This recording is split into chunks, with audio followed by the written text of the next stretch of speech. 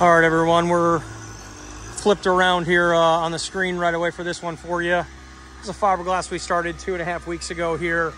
As you can see, we've got her running already. Got chemicals in there, keeping it clean while it's under construction the rest of the way. Lots of stone delivered. We've got a 2-tier retaining wall going on in this one. We've got that first layer going in. We'll put some coping on top of that, a full nose, to make it a nice functional seat bench. And then beyond that, 4 more feet, we'll do the second tier of the wall to hold that earth back, backfill that, all of our drainage metrics, everything we'll need here.